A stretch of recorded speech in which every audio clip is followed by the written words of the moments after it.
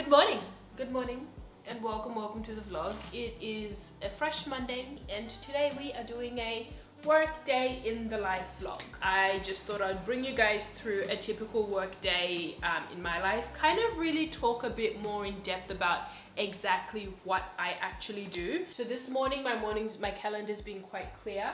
I do have a 2 p.m. briefing call for a new role that's come up, a 3 p.m. briefing call for another new role that's come up, and then I have a check-in with one of my hiring managers for 3 roles that I'm looking after for her at 4 p.m. So my afternoons are quite like hiring manager business focused. So I'm going to spend my morning and my early afternoon being more candidate focused. So at the moment, I'm just going to start off with going through my inbox. So I'm going to make sure that I action any emails that I can action, things that are going to take me like 5 minutes to do.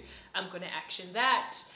Tidy all my inboxes, and then actually start doing some phone screens. So I have quite a number of roles, particularly for my 4 p.m. where I need to screen candidates and then speak with the candidates, see if they're suitable for the role, and then kind of prepare a short list, which I'm then going to present to the hiring manager.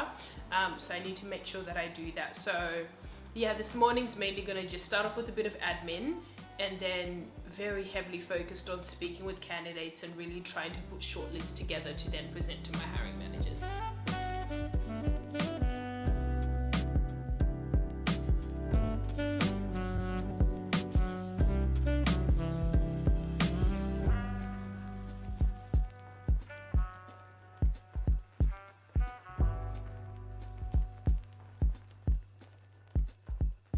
Hey lovely people, so just thought I'd do a quick check-in with you guys. So far I've actioned all the emails that I wanted to do for now. So I think I started off with my inbox this morning at like 124 items, and now I've gotten it down to 89 items, which is really good.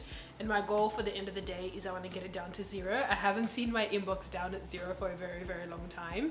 So today I want to make sure that by the time I close off for the day, I have my inbox down to 0. So done the inbox part, and now I'm going to do a bit of screening for a hiring manager that I have a meeting with later on. So I have a senior data manager role, I have a senior business analyst role, and then I also have a technical business analyst role that I'm looking after for her. So I've got 3 roles.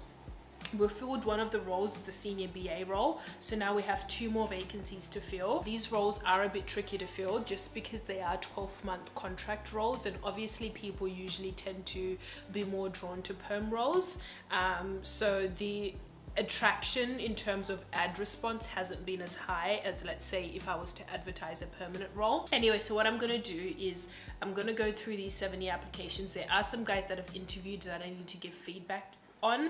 So first of all, I'm gonna go through all of it, give feedback to everyone who interviewed, and then after that I'm gonna go through the application, see if there's anyone that's good, screen those candidates. Phone screens, depending on the role, they can range anywhere from like, let's say 10 minutes to 20 minutes. I try to kind of keep it in that range depending on the role. Some roles requires a bit more time on a phone screen, and it depends on the candidates. So when you're doing an initial phone screen, that's where I look at someone's resume, I'm like, oh, this person's quite good. I'm interested in presenting them to the hiring manager. But before I present them, I need to give them a call, talk to them a bit about the role, because sometimes people apply but then they don't really understand what they're applying for. So double check that they're aware, for instance, that this is a 12-month role. Are they comfortable with that? Double check their salary expectations. So ask them what they're currently on, what they're seeking, and then we'll see if that's kind of in line with the budget that's been set, because there's no point in me presenting a candidate, for instance, who's currently on 150k but our budget is 90k. That just isn't going to work, and it's going to be a waste of everyone's time. I'll also check things like work rights, like do you have the correct visa, are you a resident, do you need sponsorship, things like that. Check their motivation, their notice period, get to know a bit more about their experience. Is it really aligned with what we're looking for the role, and things like that. So that's kind of what a phone screen is. I'll make my notes, and then once I've screened a good healthy amount of candidates and I feel like I have a healthy shortlist to present to the hiring manager, I'll kind of put that in a table, send across the resumes, send across the phone screen notes, and they then come back to me and let me know who they want to interview. But in this instance, just because there's so much going on, I'm actually meeting with the hiring manager to present the shortlist. So I'll present the resumes, I'll say this is the candidate, had this conversation with them, I think they'll be great in XYZ.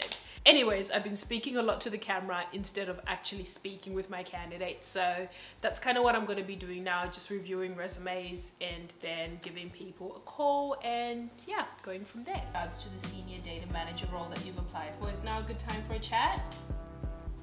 Lovely. Should only take about 5 to 10 minutes of your time. Just want to get to know a bit more about yourself, talk a bit about the role and discuss possible next steps.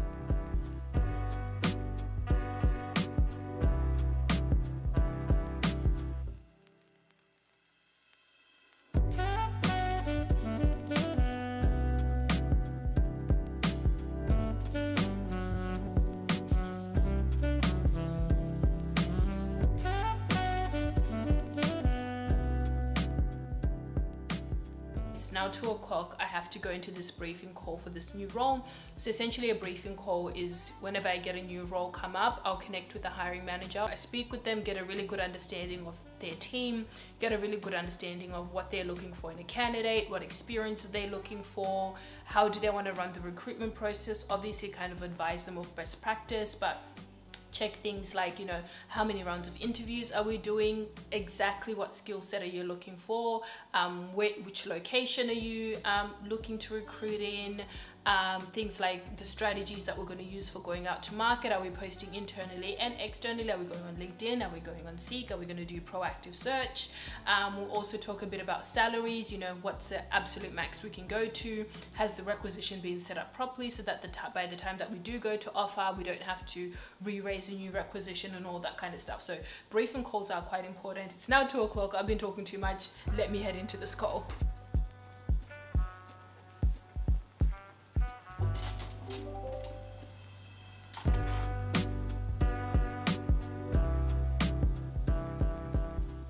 Alright guys, so I'm done with my briefing call and it went really well. I'm very excited to actually work on this role. It seems like something cool and it's something that, it's an area that I'm quite familiar with. So I'm fairly confident about this role. It is an internal only interest. I'm not sure about the volume of applications that we'll get, given that it is quite a niche area of the bank that we'll be looking into, but quite optimistic. Just had the call now.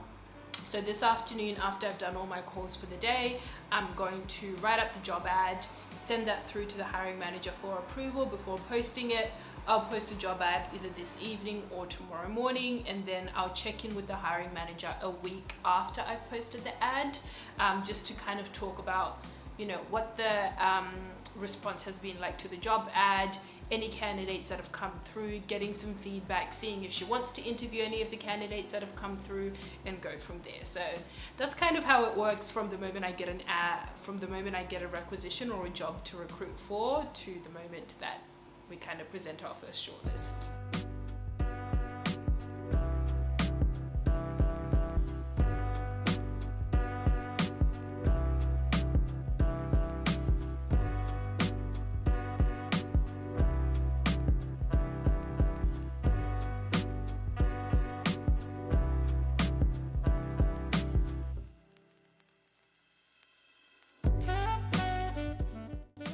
So is his background something that you would consider for the SM role? Yeah. Okay. Yeah.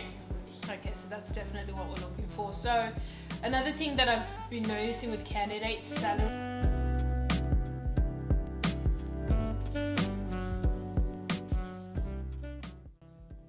Why was I not filming from this angle the whole time? Like, I feel like this angle is just so much better. And anyway, it is now 4:30 p.m. and I am officially done with all my meetings for the day.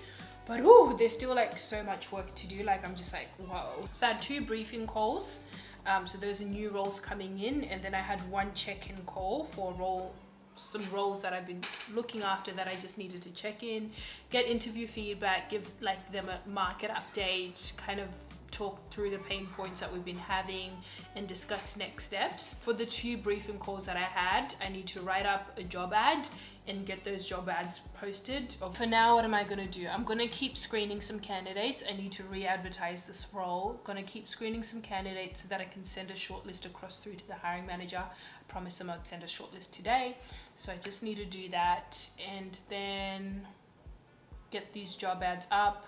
I don't think I'm gonna get my inbox down to 0 today. There's just so much still that I have to do. Anyways, let's get back to work, and I'm probably gonna wrap up maybe around like 6:37 today.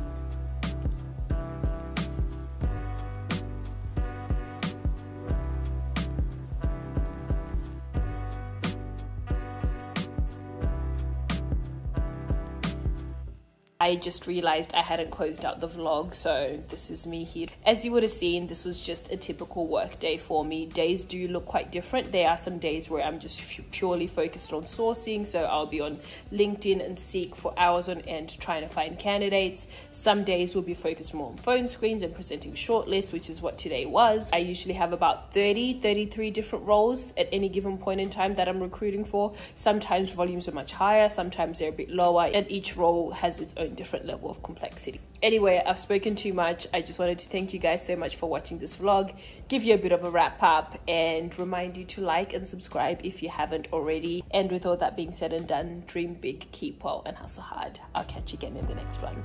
Bye.